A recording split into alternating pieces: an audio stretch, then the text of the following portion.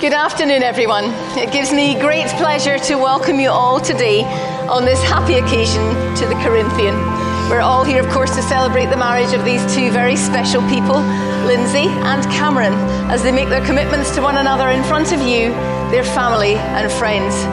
Today begins a new chapter in their lives as they join together and make their legal declaration and solemn vows to love, honour and protect one another in this big adventure we call married life. So this will be their marriage, not something created by the state or religion.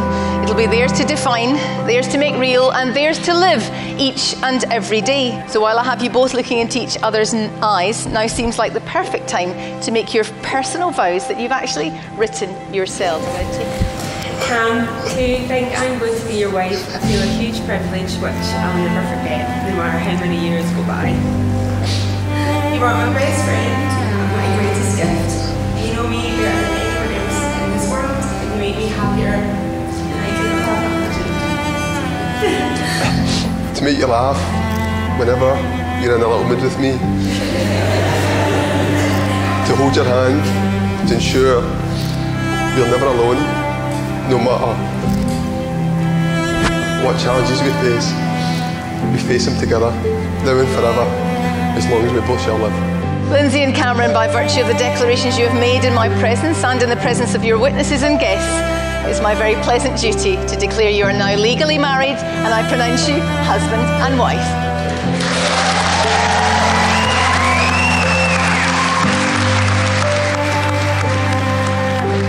The truth of the matter is, as we've often said, had Lynsey tasked us with finding a guy for the rest of life, we couldn't have chosen better ourselves.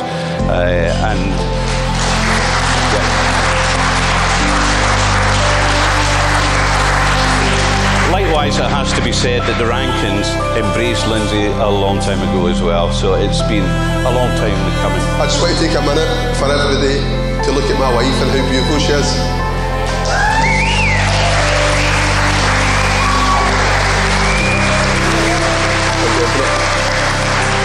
Over the past couple of months, myself and Lynsey, lying on the couch, lying on the pillow, lying on the bed, we've spoke about how I'll show no emotion through this part of my short speech. But Lynsey,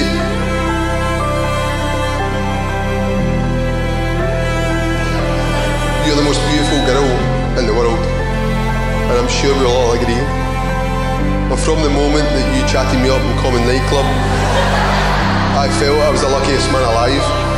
I realise how hard it is for them to have achieved what they've achieved together, and it's not just as easy as portrayed in that programme on the TV you see, Wanted Down Under. So it's a massive testament to them as a couple. It really is. It's mind-blowing. As we near the end of the speech, I just want to say how much of a great couple you are together and how lucky you're both to have found each other. It's great that you've found someone to share the rest of your lives with. And finally, to one part of this speech that isn't a duty, on behalf of everyone here today, may I wish you both many, many years of happiness. So I'd like you to raise your glasses and join me in a toast to say congratulations to the Mr. and Mrs. Rankin. Cheers.